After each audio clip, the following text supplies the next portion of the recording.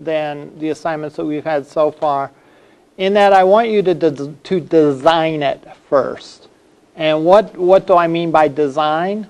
You know, you can substitute the words plan for design if you prefer. Think it through before you do it. Now, in an object-oriented world, design can mean many things. You know, design can be talking about what the user interface looks like. That's an aspect of design.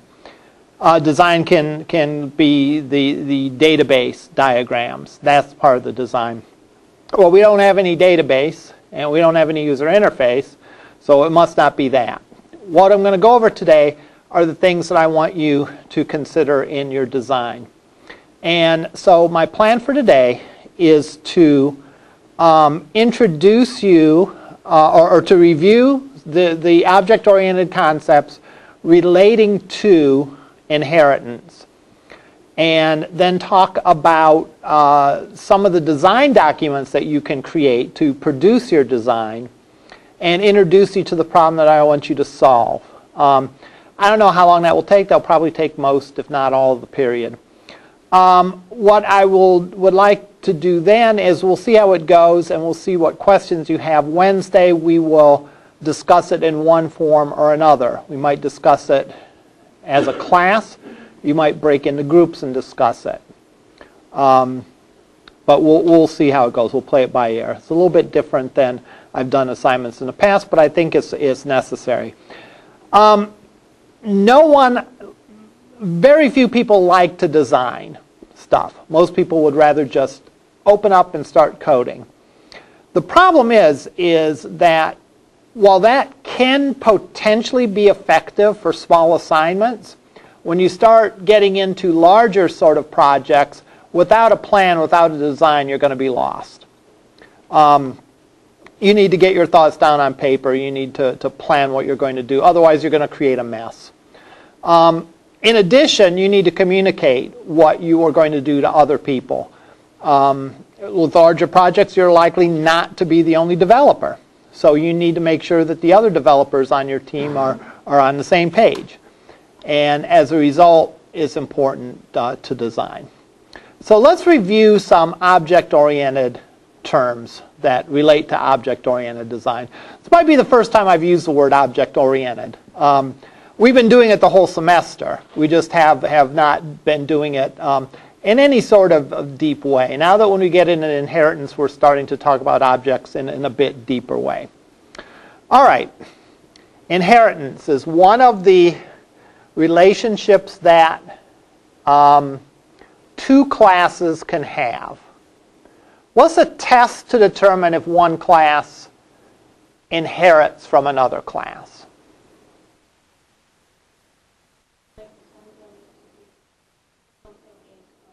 Is something, exactly. You know, the is a test. Can you say this is a that? This is a type of that. All right? So in the example we went over before, we said a stuffed crust pizza is a pizza. All right? Therefore, it would be valid to inherit stuffed crust pizza from pizza. The other way around doesn't make a sense. A pizza is not a stuffed crust pizza. There can be pizzas that are not stuffed crust pizzas. All right? A automobile is a vehicle. So if you had a vehicle class, you could inherit automobile from it. A motorcycle is a vehicle.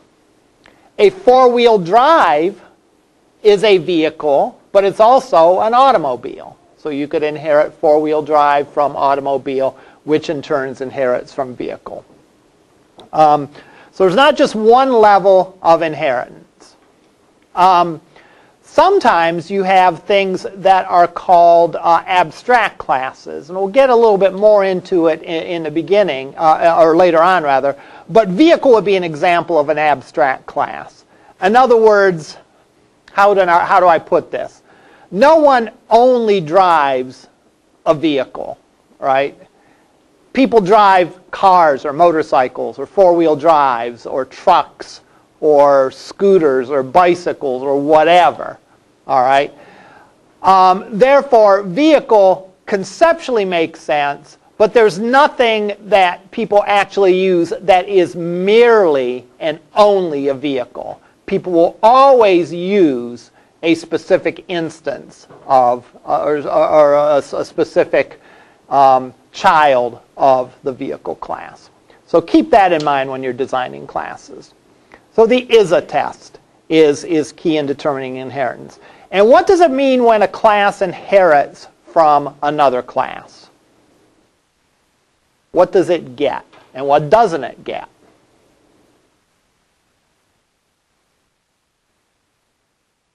It gets its attributes and methods, provided those attributes are declared as protected. So we're going to alter my statement earlier in the semester of saying that classes or attributes should be private. For the most part, attributes should be protected. And all protected means is that the superclass and the subclass can use those methods. All right. So it gets all the attributes and the methods. What code do we put then? If it gets the attributes and methods from the superclass, what code do we put into the subclass? Exactly, the differences. So for example, there might be a new attribute in the subclass that wasn't in the superclass.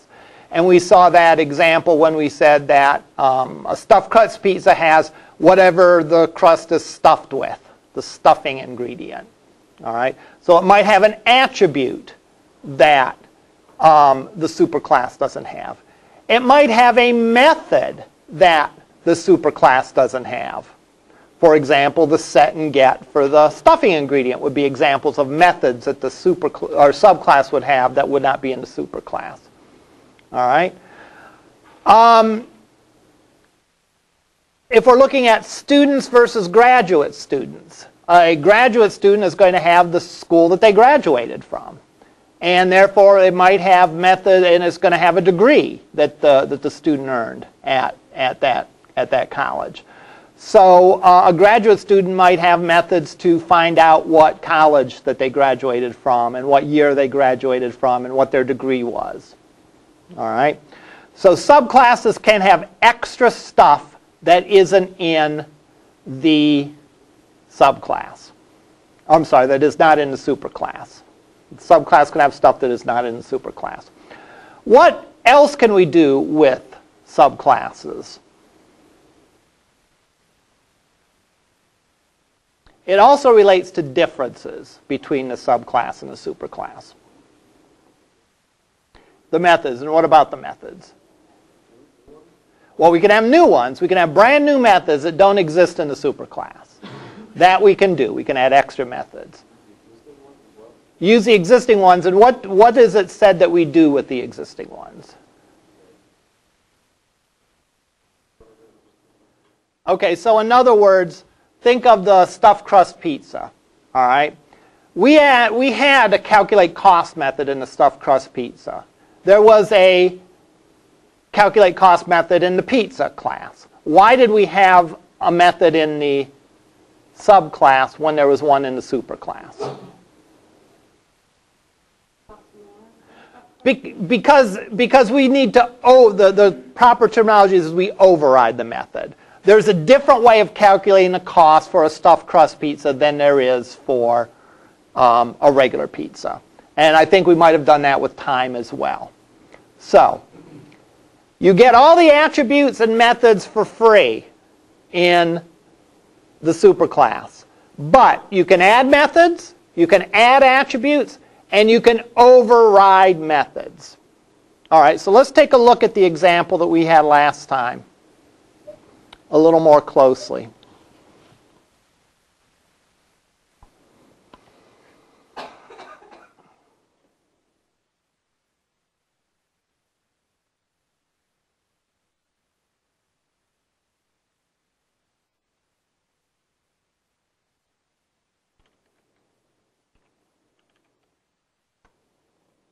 Oh, there's one more thing. There's one little gotcha, if you will, or catch. There's one thing that subclasses don't get from the superclasses.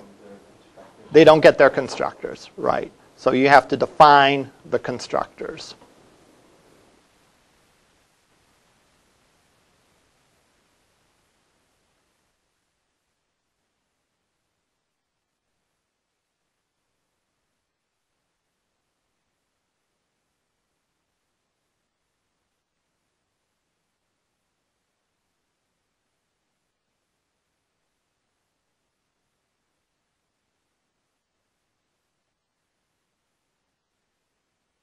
So if we're going to look at these,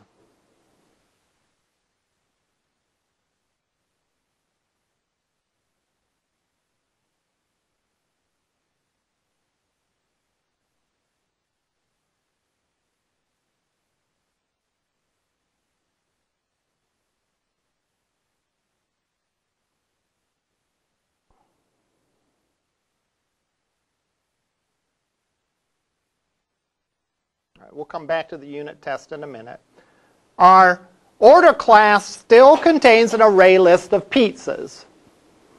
Now, we talked about this at the very end of class on Wednesday of last week. Can we put stuffed crust pizzas in the order? Yes. And why can we do that? Because stuffed crust pizzas are still a pizza. So in other words, any method or anything where the superclass is required, we can put in a member of the subclass. Now when we do that, what method will be used for pricing it? The method of the, if we were to put a stuffed crust pizza in the order, what method would be used to price it? The pizzas calculate method or the subclasses calculate method? The subclasses, right. And that's known as polymorphism. In other words, I am over here, when I price the order, calling calculate cost. Well, depending on the kind of pizza that I have put in the order, it's either going to call the pizzas calculate cost method, or it's going to call the stuffed crust pizzas calculate cost method. So there's only one object out there. We can view that object either as a stuffed crust pizza or as just a plain old pizza. But either way, the proper methods get called because there's only one copy of that object on the stack. We can just point to it with either a pizza pointer or with a stuffed crust pizza pointer. All right? But there's still only one object there, and so we can call any of the methods that exist on a pizza, and we'll get the right version of them. All right, here we have the pizza class, which looks much as it did before. In the stuffed crust pizza, we only have the changes. We have the extra attribute that it has, which is a stuffing ingredient. We have a get and set method for that. And we have overridden the calculate bake time and calculate cost for the pizza. Notice we didn't have to declare the other attributes, the size, the crust, and it has pepperoni, because they were declared in the parent class. All right, they were declared in the super class, so we don't have to redeclare them. And we don't have to redeclare the get and set methods, because those methods work just fine for a stuffed crust for the subclass and for a regular pizza, the superclass.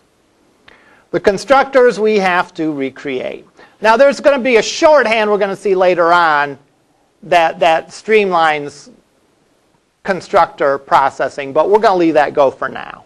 All right.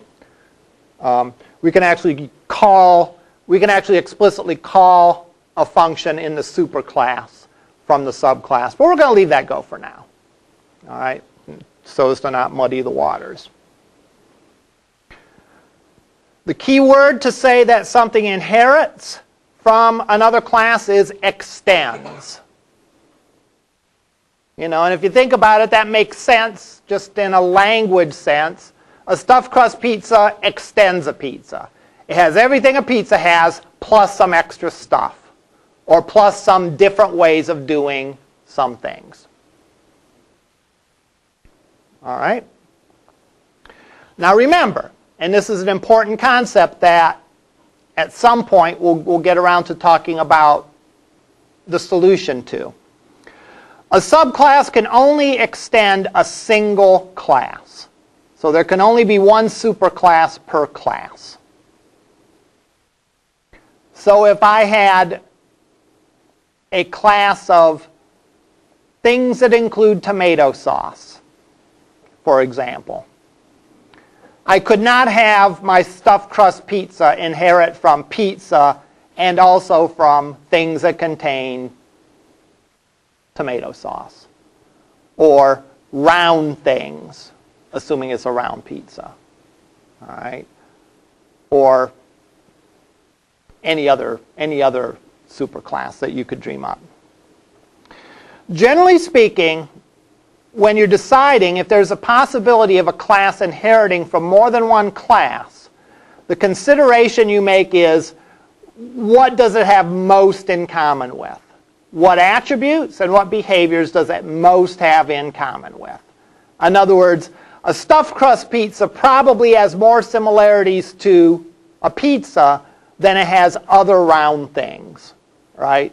Because round things include tires, hula hoops, basketballs, hockey pucks, and so on, right?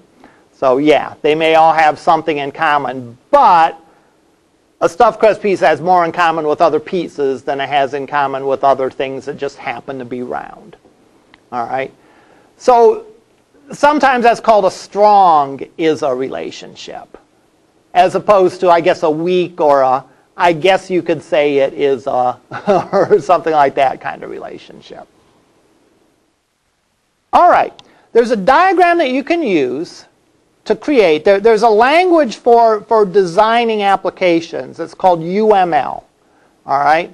And UML has a bunch of documents that you can create. And we're not really interested in exploring all those documents, but there's two things out of UML that I think are good for us to consider as we're developing code.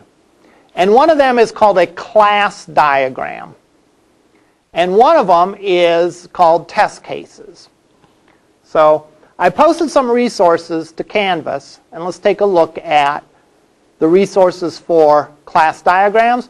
And let's go back and retroactively create a class diagram for this example.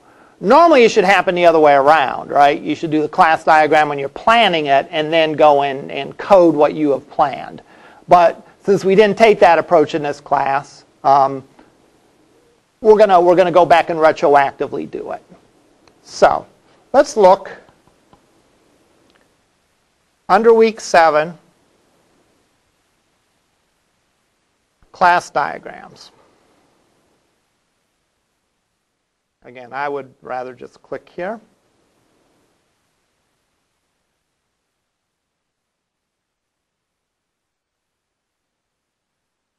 Class diagram is a static diagram. What does static mean? Doesn't change, and it doesn't really show like the flow of data. Some of you in other classes might have used flowcharts or data flow diagrams that shows here's how an order gets processed. First this happens to an order, then this happens to an order, then this happens to an order. This really shows the different classes that we have in our application and the relationships between them. Probably the closest thing it might be that you may have dealt with, if you've had CISS226, is the entity relationship diagram. It's sort of like an entity relationship diagram, except it is for classes and not for database entities. All right? But other than that, it's very similar. So it shows how the classes are related. Sometimes called a structural diagram. Model the static view. The classes are the only diagrams which can be mapped, blah, blah, blah, blah, blah. What's most important here is the example.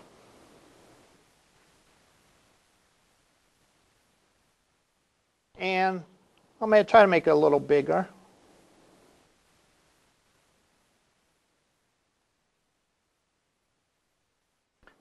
This is a sample diagram where, notice, this represents a superclass, and these two are the subclasses that relate to them. The arrow points from the subclass to the superclass. So this inherits from this. So this is a superclass. Remember I said the word generalization is sometimes used. These are generalized or special cases of the superclass. In other words, these are subclasses. Now, what you do in an object or in a class diagram is you indicate at least the main properties and methods. You can omit some less important ones if it makes your diagram look clear, more clear. All right. I guess that's a judgment call sometimes. And the way I would typically do this is I would put the stuff that's in the main class, the attributes and methods, then I would put the stuff that's in the subclass, and I would only put the stuff that's in the subclass. I wouldn't repeat the stuff that is in the superclass, which they seem to do in this example. And I think that's kind of redundant. They also repeat the methods. I would only repeat the methods if the methods are overridden in the subclass. It doesn't really make sense to me to repeat the methods if they're not being overridden. For example, in this case, a special order has a dispatch method that doesn't exist in the order class. So I would show that. But confirm and close, unless those overrode the methods in the superclass, I wouldn't show them. The other thing that we have is we have a case of there's not inheritance here, right? This is a case of two classes interacting where there's not an inheritance. It's not really composition either, because a customer is not just a collection of orders. There's a lot of things about a customer. So this isn't like car with engine and brakes and all that. This is an order has some of these. Sometimes you'll even see that written on a class diagram. Customer places order. You actually see the word place there to indicate sort of the nature of the relationship. And what this shows is one customer can have n orders. But every order relates to one customer. All right? So in other words, a particular order, even if it's an order for the same thing, then it's a different order, right? If customer A and customer B both order 10 widgets, then it's a separate order, right? Because one goes to one customer, one goes to another. So if it's a relationship between those, generally a line is just drawn between, and you indicate like what sometimes is called the cardinality of the relationship. So let's go and retroactively create the class diagram for the pizza example. So let's go and do that. I'm not going to worry about the test class, all right? Because remember, the test class, the unit test class, is largely code that is not going to be in our final application. It is code that we are writing to make sure our business logic classes work. Later on, this will probably get hooked somewhere else, probably to a UI. So I'm going to ignore the unit test class in this example. So, classes are typically represented as rectangles.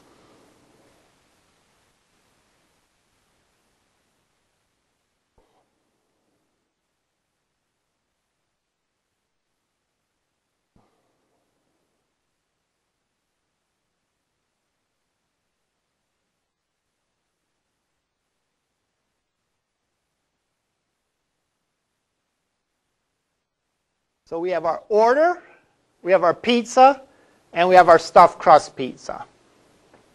So the relationship between pizza and stuffed crust pizza is that a stuffed crust pizza is a subclass of pizza. And that would be indicated with like an arrow drawn that way.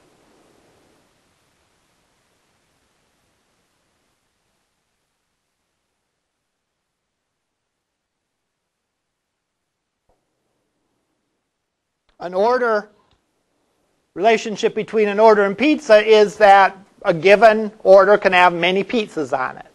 So we don't know how many pizzas. We're certainly probably not going to turn down businesses and say, nope, you can only order 5 pizzas. If you want to order 6, forget about it. So we represent that by 1 to n. And every order only goes to 1 pizza. It's not like we're going to take a pizza and deliver half of it to one house and deliver a half to another house or something like that. All right. We can even put, if it's helpful,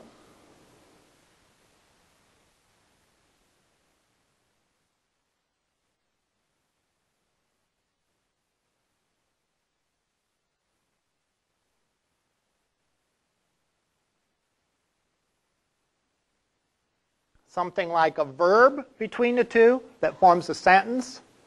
An order contains pizzas. All right. In the top half, we indicate the attributes, and in the bottom half, we indicate the methods.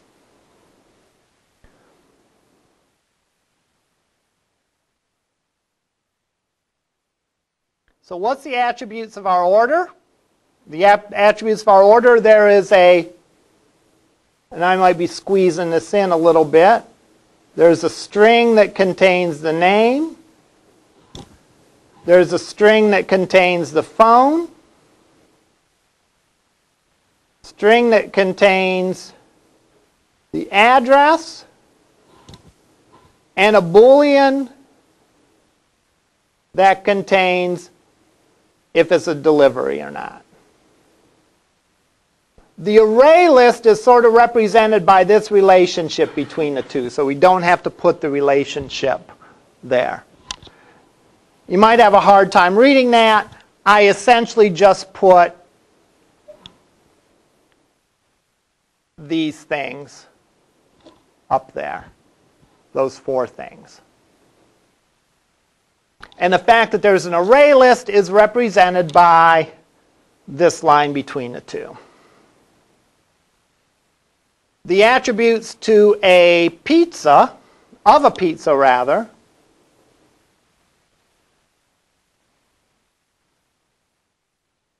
string for the size,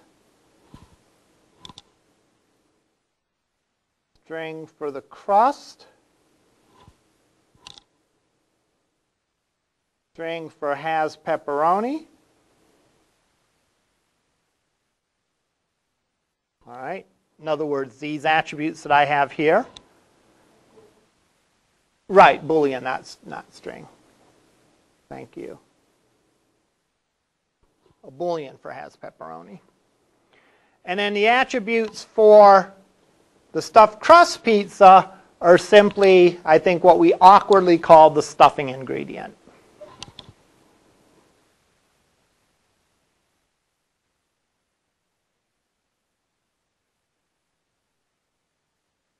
Now, I'm pretty informal about this stuff, all right?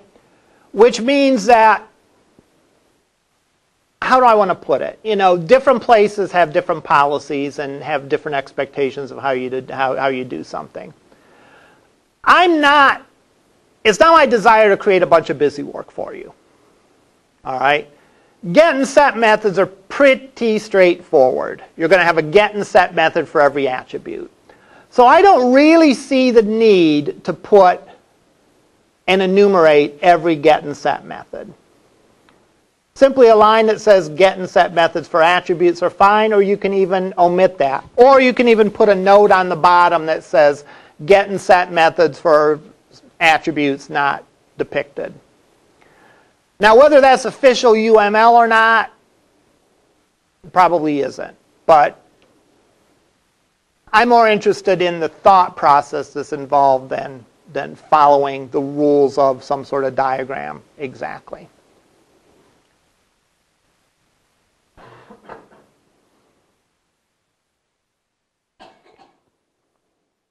So I would be more interested in the more important methods.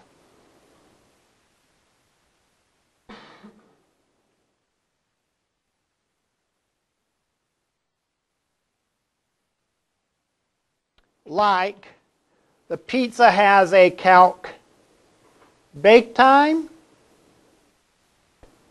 and so does the stuffed crust, and the pizza has a calc price, and so does the stuffed crust. You could also indicate the constructors there if it doesn't clutter it up too much. Probably would be a good idea. Ideally, you would want to show the signature of the function. In other words, what arguments the function takes and what gets returned. So for example, both calculate bake time and calculate price have no arguments and return doubles.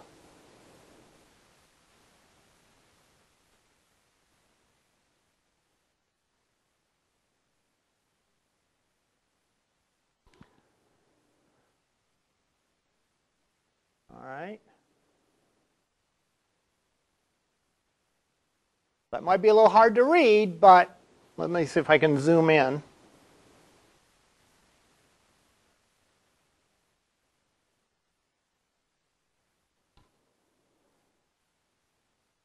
That might be a little easier to read, or maybe not. We have an order that has a list of attributes. The pizza has a list of attributes and a list of the most important methods, and likewise with stuffed crust. I forgot to go and put the methods for order. Those would include add pizza, which accepts a pizza as an argument, calc total cost, which accepts nothing and returns a double. And I think that's it.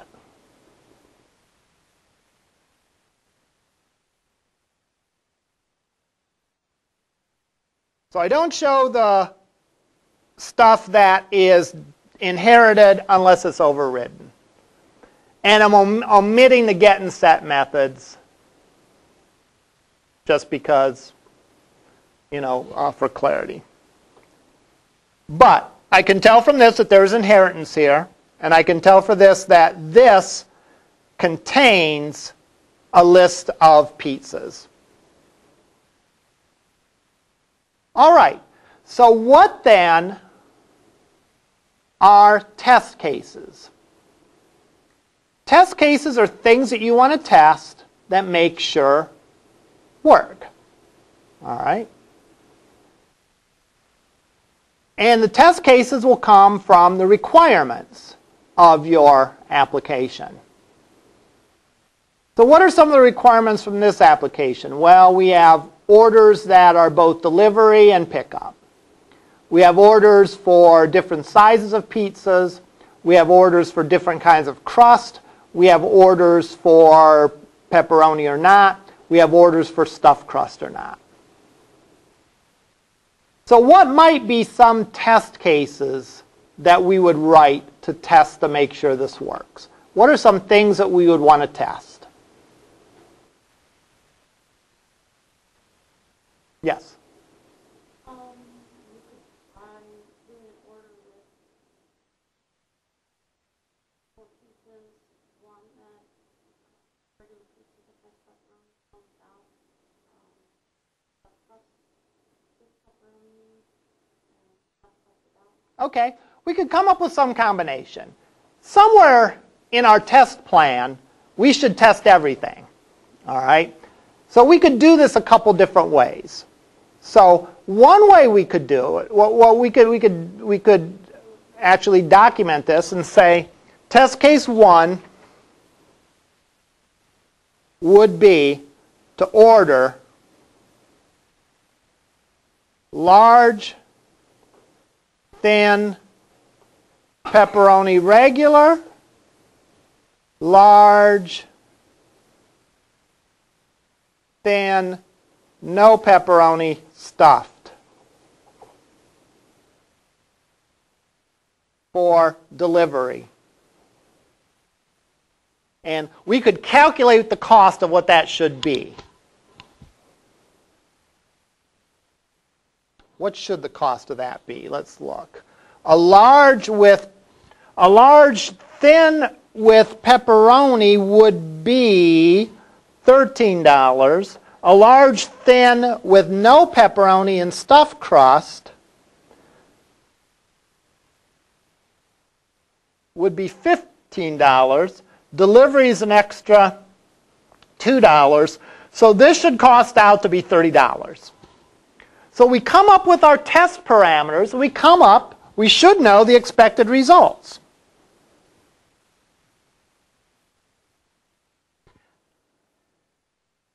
If you don't know the expected results, you got a problem, right? Because how can you test it and how can you verify that it's correct if you don't know how to manually price this, right? So therefore, we could even talk to the manager of the pizza place and say, hey, if I ordered this, what would my cost be? And they'd say, well, $30. And if it's not $30, well, then there's something you didn't understand about the system. We could have the same order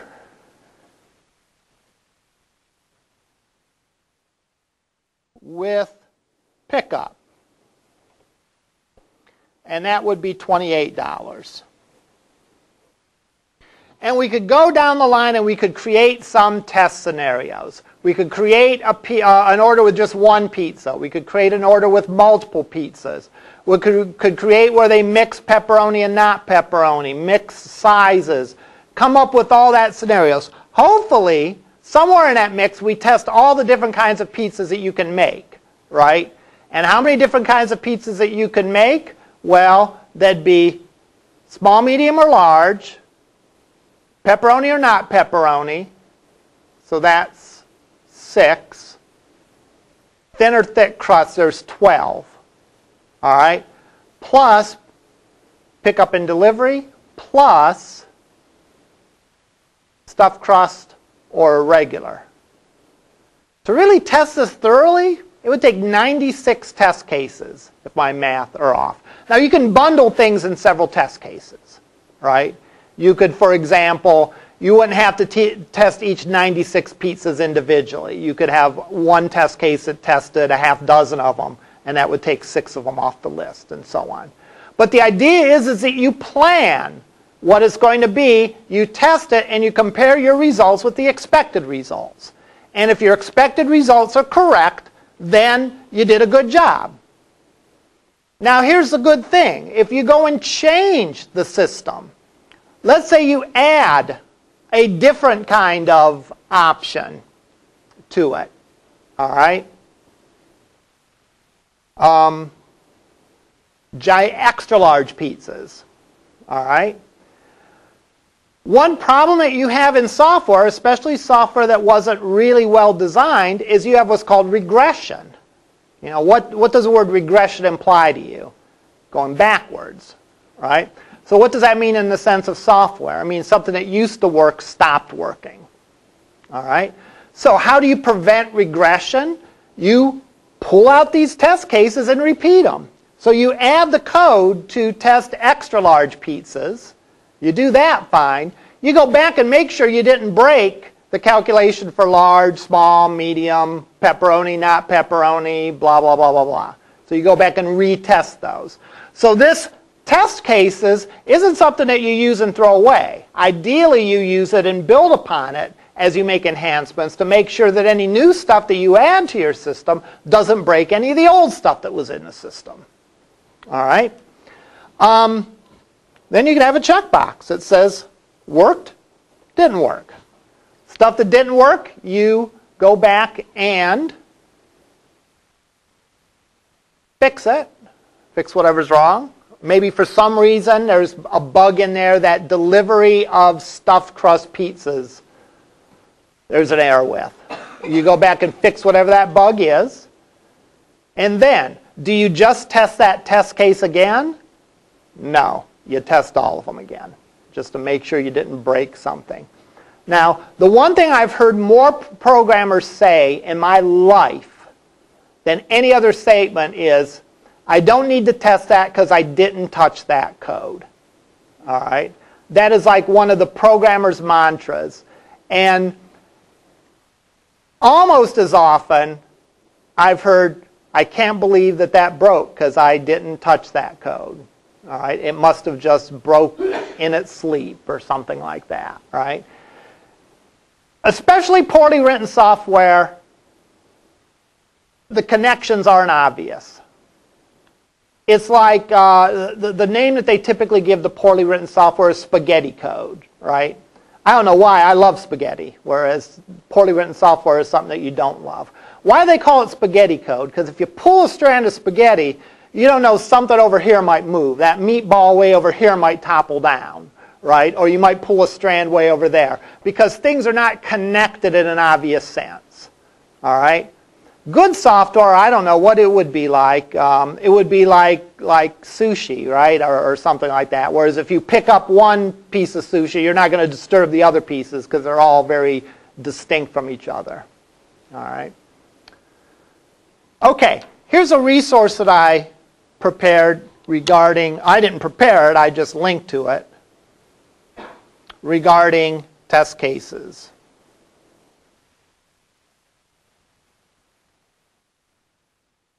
This, by the way, is only one kind of testing that you perform.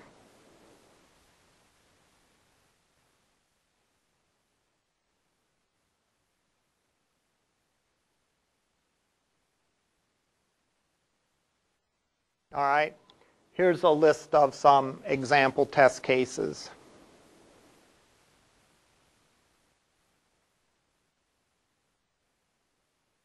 And if you think that this is a pain, if you think that that's an awful lot of work, you're right, but it's something that you need to do to get good quality software.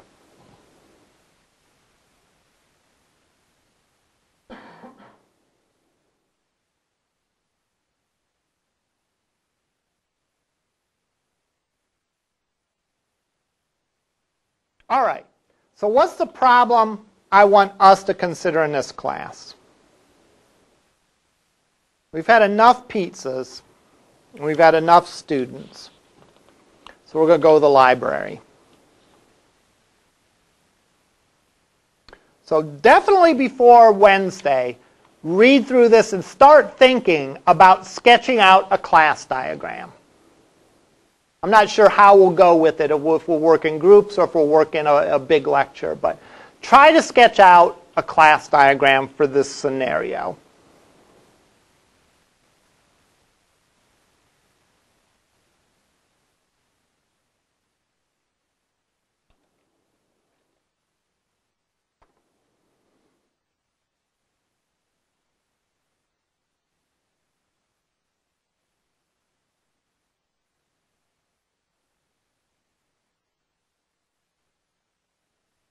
Under week 7.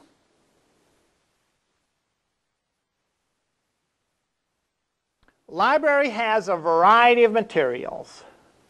Books, new release books, DVDs, and new release DVDs. I actually forgot a piece of this. I will add the piece in. I just thought of it right this minute. I did this late last night, so forgive me. All right, we'll go and we'll add the missing piece in. Now, what matters, the kind of thing it is how long you get it and what the late charge is.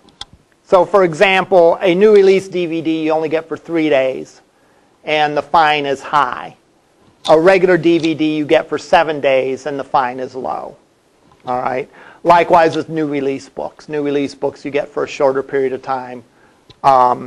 Regular books you get for a longer period of time. And the fine is correspondingly less or greater. So I will add that in here. But that's the two things that are different about these, about each of these.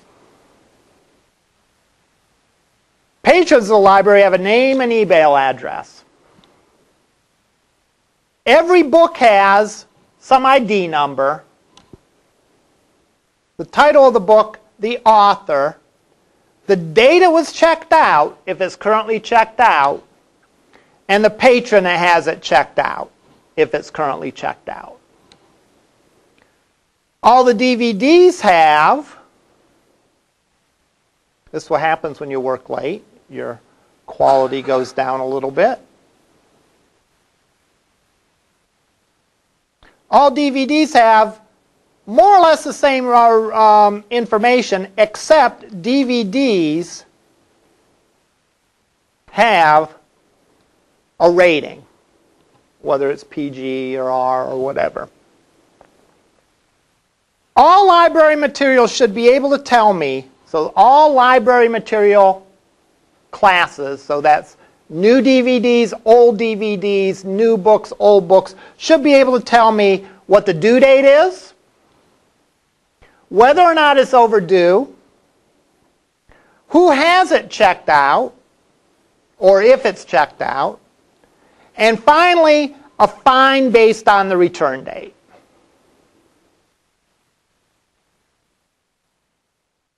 When I say it should be able to return or should be able to tell, what are you thinking of? Is that an attribute or a method? It's going to be a method. All right. In other words, it should be able to calculate or should be able to determine, all right, the date that it's due. That's not going to be an attribute, all right, but you know something about new DVDs and you know the date it was checked out, so you should be able to calculate the date that it's due. Patrons should be able to tell how many items a patron has checked out, if they have any overdue items, and how many overdue items. A patron should be able to check out an item. In other words, I should be able to say, I have a book object.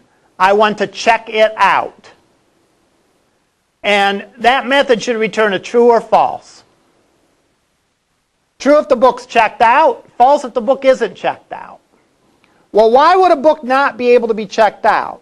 Well, if someone else already has it checked out. So if I try to check out a book and someone else has it checked out, shouldn't let me check it out. Shouldn't let me check it out if I have 10 or more items already checked out. So that's the limit this library has. You can only take 10 things out at a time. Or if I have more than 3 things overdue, it's not going to let me check it out. Strict library here. I should be able to check an item back in, and it should be able to tell me what the fine is. So if I check a book that was due 2 days ago and the fine is a quarter a day, it should be able to tell me that the fine, okay, I'm checking in that book, and the fine to check it in is 50 cents. Design the classes to address the requirements defined above. Create a set of test cases to test your classes. The one thing I will do immediately once we get up in lab is I will put in what the fine schedule is and how long you get to keep each of those things, because I forgot to do that.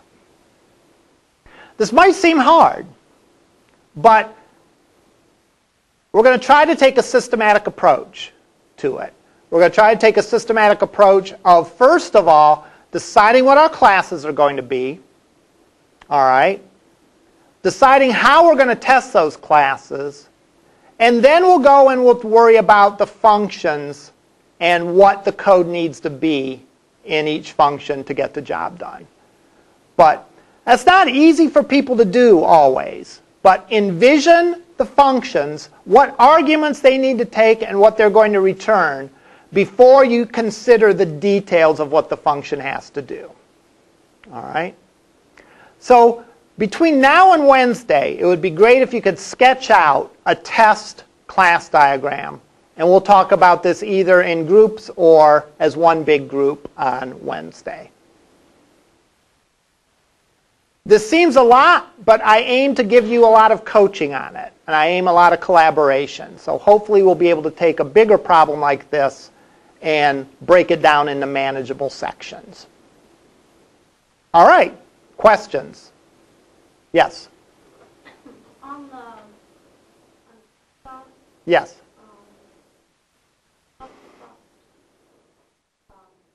class, the top says string, I forget the name of it. Yeah, the stuff that the ingredient for stuffing, yeah. String, stuff, ingredient, equals mozzarella. Yes. Why did we put that there and not in the constructor? It's just a different way to initialize it. I was being a little bit lazy on there. I didn't want to include that in the constructor at all. So I just wanted to copy the constructors over from the other one. Because we could have a fourth constructor that accepted the pepperoni, whether it had pepperoni or not, the size, the crust, and what it's stuffed with. So yeah, we could have did that. That was just a shortcut. I wasn't sure if it was, is it necessary to have something there? No, it's just a different way to do it. You know, one way or another, you probably should have some default set for things that are defaultable. All right? Things that are required and are defaultable. They could be an argument you pass to the constructor, or you could default them. All right. Other questions? All right. See you up in lab.